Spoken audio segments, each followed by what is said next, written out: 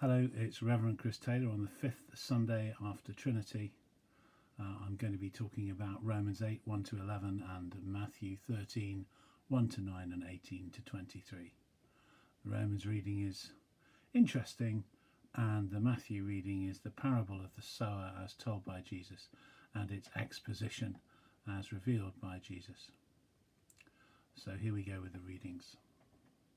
But before we do, I think I'm going to pray the collect for today, the fifth Sunday after Trinity.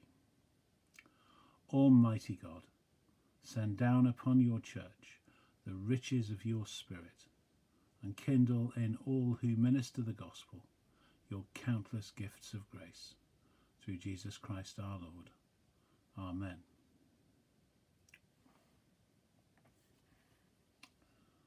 Romans 8, 1 to 11.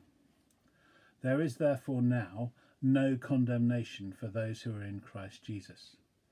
For the law of the Spirit of life in Christ, Jesus has set you free from the law of sin and of death. For God has done what the law, weakened by the flesh, could not do, by sending his own Son in the likeness of sinful flesh, and to deal with sin, he condemned sin in the flesh, so that the just requirement of the law might be fulfilled in us, who walk not according to the flesh, but according to the Spirit. For those who live according to the flesh set their minds on the things of the flesh, but those who live according to the Spirit set their minds on the things of the Spirit. To set the mind on the flesh is death, but to set the mind on the Spirit is life and peace. For this reason the mind that is set on the flesh is hostile to God. It does not submit to God's law, indeed it cannot, and those who are in the flesh cannot please God. But you are not in the flesh, you are in the Spirit, since the Spirit of God dwells in you. Anyone who does not have the Spirit of Christ does not belong to him. But if Christ is in you, though the body is dead because of sin, the Spirit is life because of righteousness. If the Spirit of him who raised Jesus from the dead dwells in you, he who raised Christ from the dead will give life to your mortal bodies also, through his Spirit that dwells in you. This is the word of the Lord. Thanks be to God.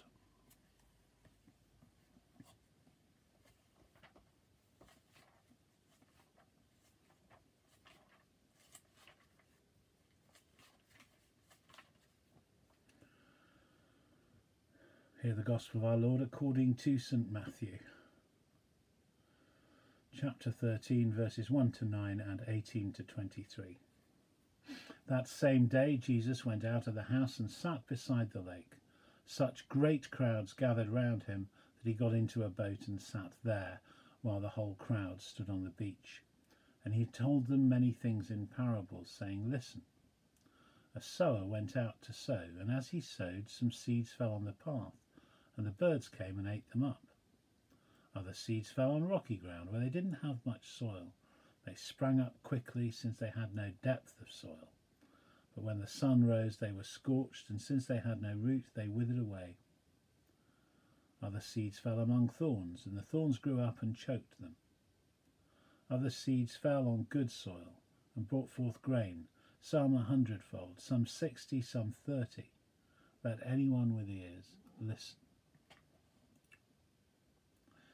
Hear then the parable of the sower. When anyone hears the word of the kingdom and does not understand it, the evil one comes and snatches away what is sown in the heart. This is what was sown on rocky ground. This is the one who hears the word and immediately receives it with joy. Yet such a person has no root, but endures only for a while, and when trouble or persecution arises on account of the word, that person immediately falls away.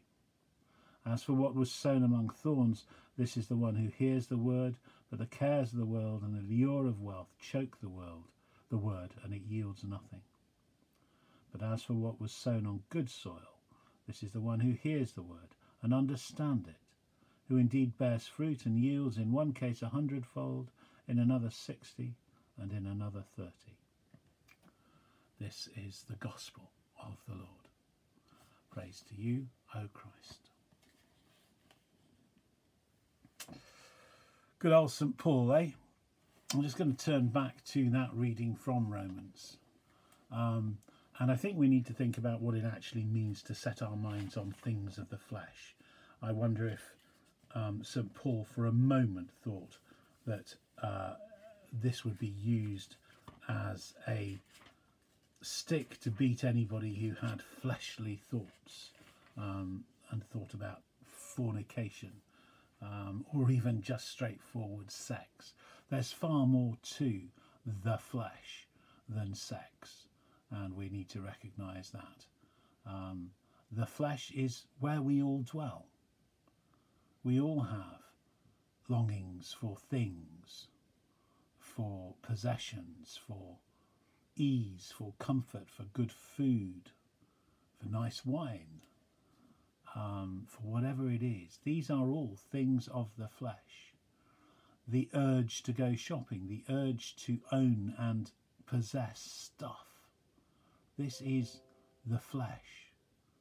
And it isn't just about sex. It's about all the things that flesh is heir to quote from William Shakespeare. So that's the first thing. It's far broader. It's about living in the world but not being distracted from the work of the Spirit, from the work that the Spirit calls us to. It's about inviting the Spirit into our lives, inviting God in God's Spirit's form into our lives to guide us, lead us, prompt us, enable us, ennoble us. All those wonderful words that sometimes we just let go and go, I want to go shopping. And that's the wonderful thing about God, because as we'll find out in a few minutes, this is a God of 2nd, 3rd, 4th, 20th, 30th, 70th, 70 times 7 chances, opportunities to dwell in the Spirit and to bear fruit in the Spirit. And I think Paul is quite unhelpful here when he talks about those who dwell in the flesh are hostile to God. Because I dwell in the flesh periodically. I try hard not to, but I do. But at any time that I'm dwelling in the flesh, I'm not hostile to God. I love God. I love God's word. I love Jesus' life and example. I'm lost in awe of Jesus' sacrifice. And I'm always conscious of that.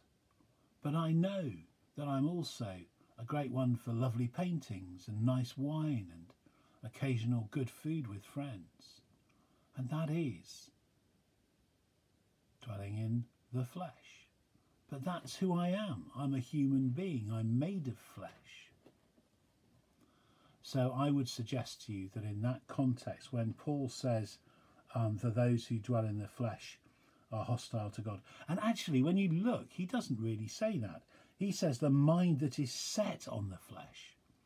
And that reminds me a bit of the rich young man, where Jesus looks into his eyes and sees into his heart and knows that he's obsessed with his wealth and possessions. His mind is set on his wealth and possessions, as well as trying to do all the things that the Torah led him to do. And Jesus sees all this, but he knows that he's distracted by his wealth, by his position, and Jesus sees him and loves him and tells him what to do, because his mind is set on the flesh. It isn't just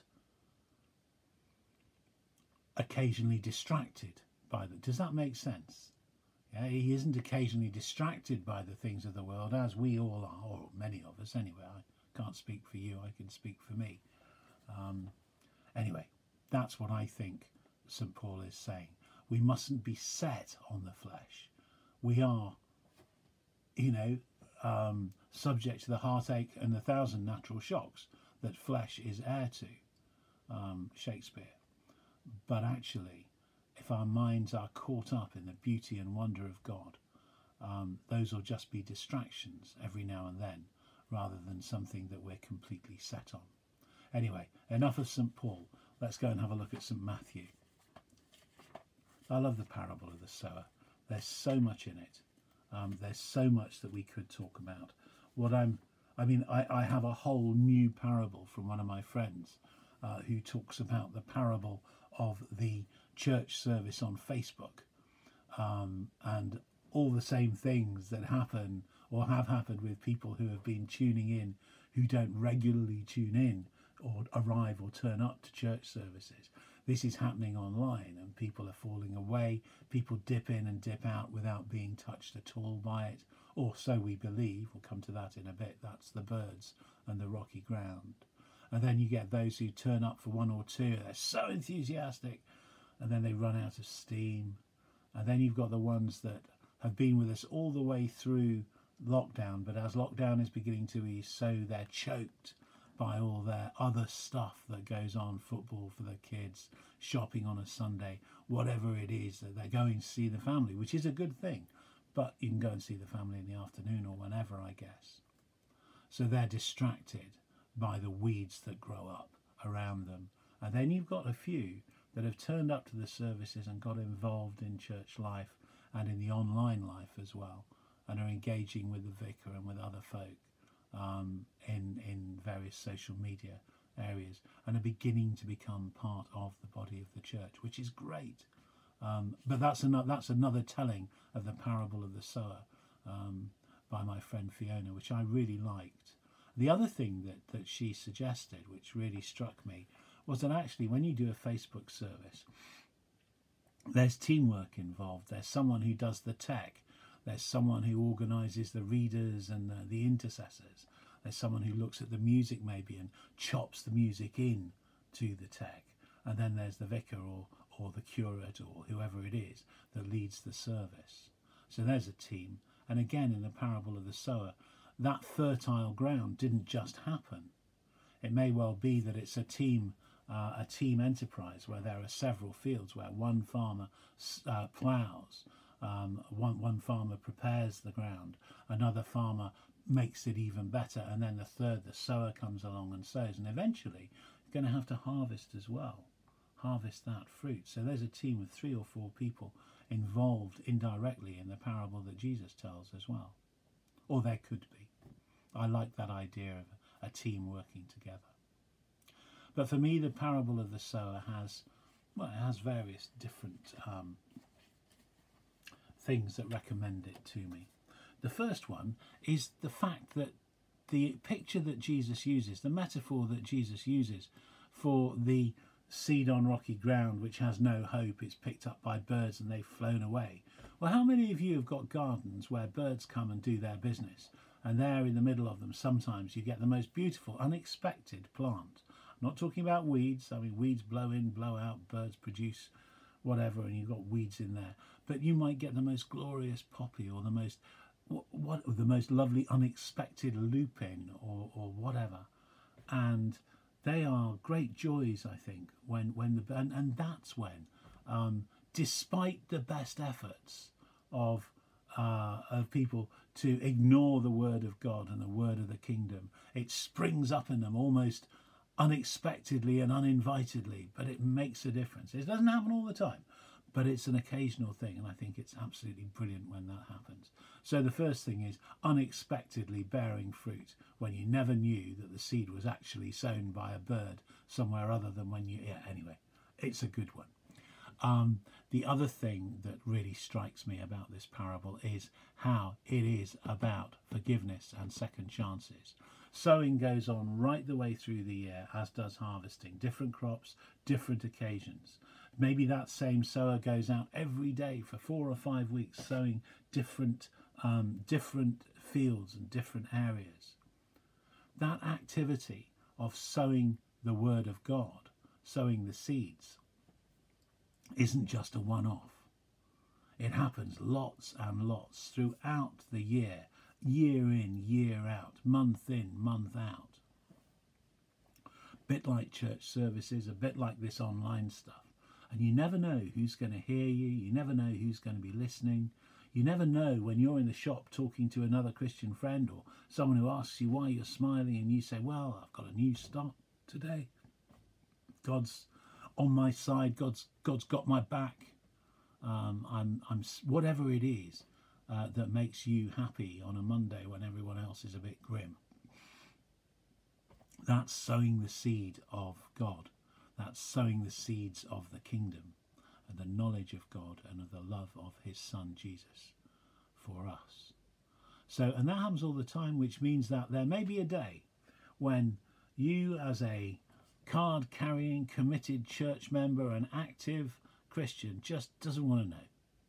You hear the word, it goes in one ear, it goes out the other. I've heard it before. I'm much more worried about prices at Tesco, or I'm much more worried about my elderly aunt or my mum, my dad, my son, my daughter, my grandchildren.